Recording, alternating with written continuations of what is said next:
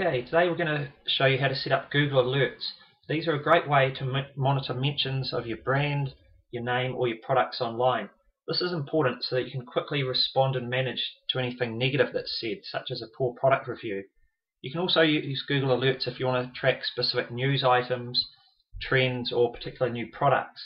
So to start with, we just put google.com/alerts.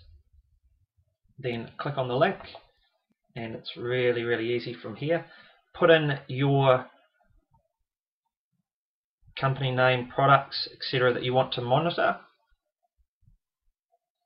Then result type, everything: news, blogs, video, discussions, or books. If you've got news, for example, you can monitor news, but generally select everything. Once a week is good. That's all you need. And then depending on how much time you've got, if you want only the best results, or if you have got time to sift through lots of information, then select all results. Obviously, if your brand name's very unique, then that'll be easy, whereas if it consists of generic words, then you'll also get a lot of irrelevant information coming up.